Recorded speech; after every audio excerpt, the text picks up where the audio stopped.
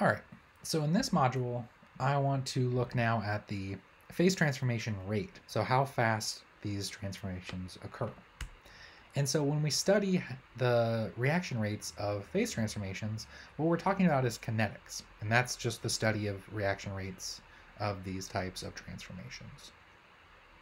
So to determine the reaction rate, we need to measure the degree of transformation as a function of time, right? So, and we're typically holding the temperature constant in these reactions. And so the first thing you might ask is, how are these things measured? And so they tend to be measured by some things that we've already studied before. So X-ray diffraction, right? If we're dealing particularly with liquid to solid, right, then solids, if they're crystalline, will have a measurable intensity, right, of those peaks, and so we can look at that. Conductivity may change with phase transformation. And then we can also look at the propagation of sound waves because those will tend to change in those, right? So we use the fact that the properties of the material will change with the phase transformation, and that allows us to measure the degree in which it has occurred. So let's look at the overall idea here. And I like to kind of break this up into two components. The first one we've talked about. This is what we refer to as the thermodynamic part of the expression. And so this is the number of stable nuclei, right? We've calculated the R star value, right? And we looked at that with degree of supercooling or undercooling. And that's the relationship that we have here. So that we see that the number of stable nuclei will increase as we decrease the temperature or increase the supercooling, right? So that's the relationship we see here. So the further we go from the TM, the greater the number of nuclei are. On the other hand, we also have to consider diffusion, right? So for a stable nuclei to form, for a particle to grow, we have to have attachment of atoms and molecules to this new phase.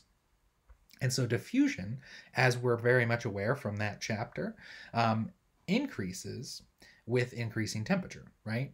So the diffusion rates increase with increasing temperature. We saw that in the relationships in the chapter. So that's related to the activation energy here, QD. So that increases with increasing temperatures. However, this thermodynamic one increases with decreasing temperature. So that you can see they have opposite relationships, and we plotted that here, right? So the blue and then the red.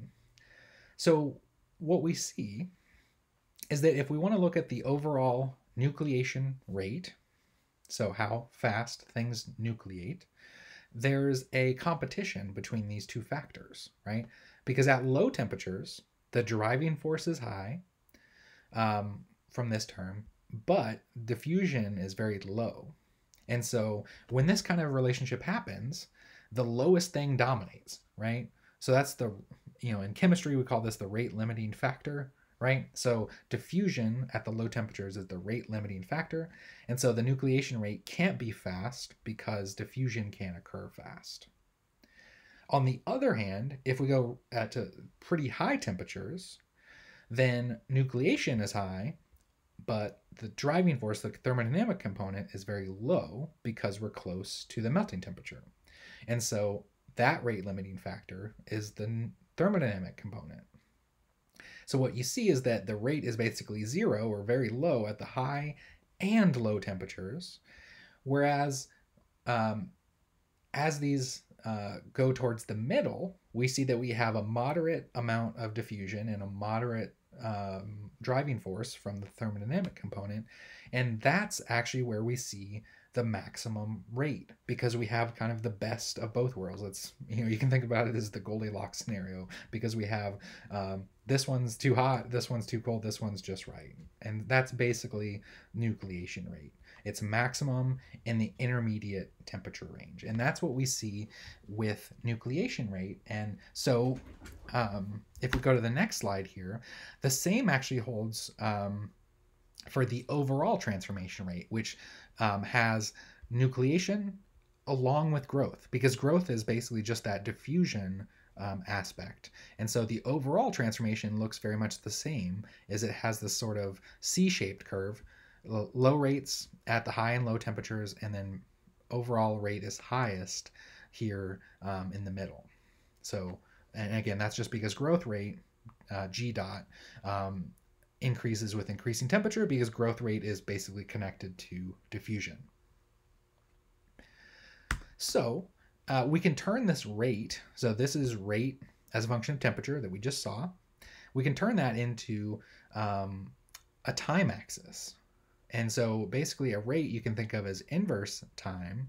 And so here, if you just flip this the C-shaped curve, we'll have this.